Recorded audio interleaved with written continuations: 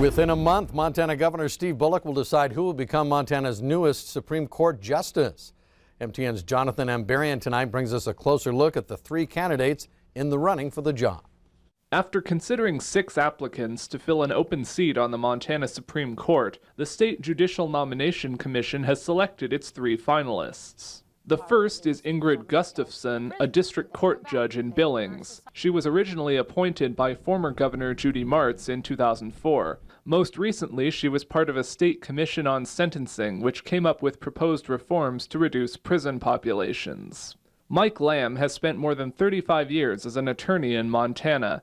He is currently a partner with the firm Lamb & Carey in Helena, specializing in personal injury law. He has also served as director and past president of the Montana Trial Lawyers Association. The third candidate is Russ McEllier, who has served as chief judge of the Montana Water Court since 2013. Before joining the court, he spent 20 years as a lawyer in Bozeman, then 4 years as chief operating officer for the Moonlight Basin Resort in Big Sky.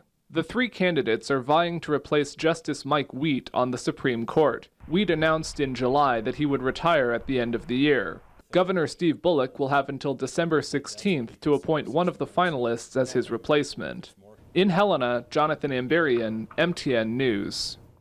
And whichever candidate the governor picks, Jonathan says they'll have to run for election next year to fill out the remaining 4 years of Justice Wheat's term.